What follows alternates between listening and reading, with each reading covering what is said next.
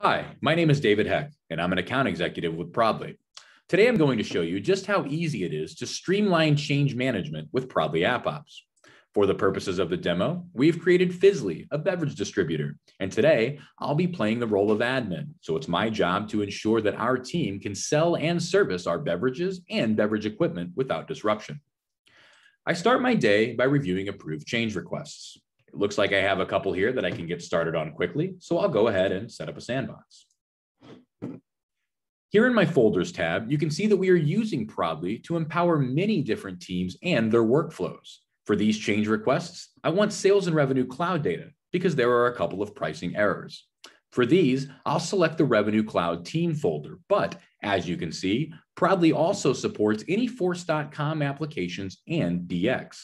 If I were a developer, I could use the AppOps plugin to seed my Scratch org with data, all without having to leave my DX workflow.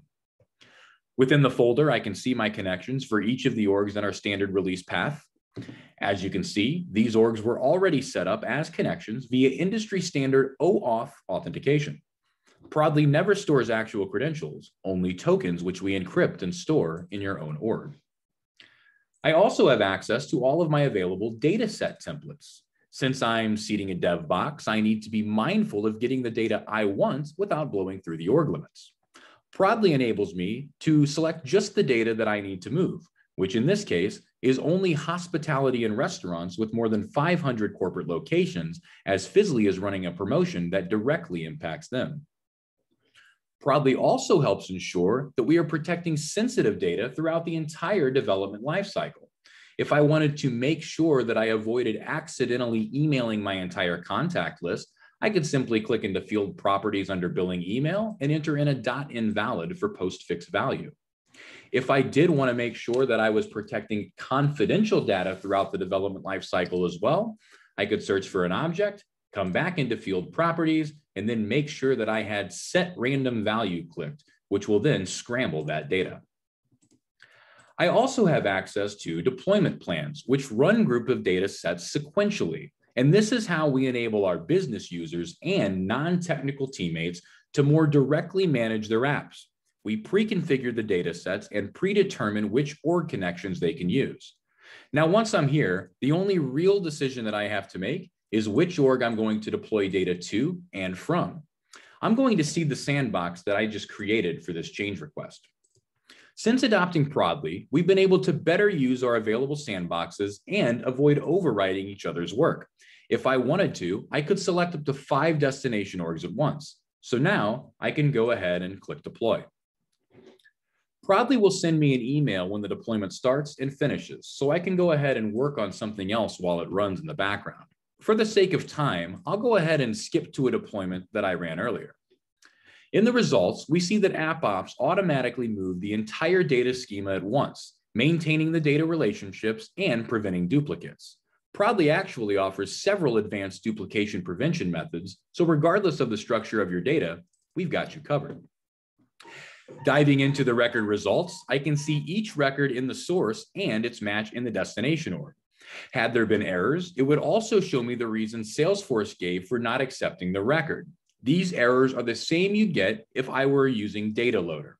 This granular reporting allows me to immediately see what failed so I can fix it and simply rerun the dataset template again. There's no need to comb through CSVs to find my mistake. AppOps tells me exactly what to fix. One last thing on the results. AppOps creates a record for every deployment, telling me the who, what, where, and when of this deployment. This gives my VP a clear audit trail of everything happening with the data. So now that I've seeded my sandbox, I'll log in and complete the change request. For the sake of the demo, I'm going to be showing you a use case specific to CPQ. As mentioned earlier, Fizzly is running a promotion for our largest corporate customers. So we want to make sure that the org is set up to run smoothly. Now, while I was in this and testing the environment, I noticed that there was an error in pricing. This box active needs to be checked. So just one click of the button and that's fixed. The last error that I need to fix is on the deposit amount field. And I can find this by going to quote. The way to get there is to go to setup, which opens up a new tab, clicking into Object Manager, in the search box, typing in quotes, clicking there, then going to fields and relationship, and then searching deposit amount. Once I'm at deposit amount, I notice that we are taking off 15%. That's too much. I need it to be 10. So I'll click at it and then scroll down to the data editor and enter in a 10 instead of 15. Now that that's fixed as well, I'm ready to push back into production.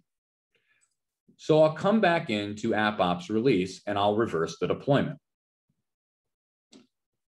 What I'll do is I'll click into managed orgs into production and reverse it. But I don't need to deploy the entire thing since I only made one change to one specific data set. So I'll just go ahead and click into price rule here. As for my metadata changes, I'll click load metadata, which will retrieve the metadata in each org and compare the orgs to tell me what's new, changed, or deleted. Unlike change sets, it's easy to filter down to the exact changes I want to deploy. Now, since metadata is combing through all of the metadata in the entire environment, it does take a minute or two to do. So for the purposes of the demo, I went ahead and ran this a bit earlier. And as you can see, any new items, any changed items, and had there been deleted items, they would show as well. I'll go ahead and click continue and now deploy. So now that we've deployed the changes from our sandbox to production, the last thing we want is for our new change to inadvertently break an existing process in Salesforce, and that is where regression testing comes into play. Using AppOps Test, I've built a set of regression tests that check to ensure my CPQ configuration is working as expected after updates I make or after one of Salesforce's updates. Understanding that they automatically update 3 times per year, this is an incredible tool that can be used essentially as a back button. As you can see, I have a handful of tests that are set up to run every morning at 7 a.m. So when I start my day, AppOps Test has sent me an email letting me know either everything is working as expected or there's a problem. So now that you understand just how easy and fast it is to make changes make AppOps change management, let's take a minute to talk a little bit about how simple it is to set AppOps up. You can be up and running your first deployment or regression test within about 10 minutes from the time you install AppOps. We provide pre-built data set templates as well to get you started even faster. For example, we ran Prodly CPQ template today.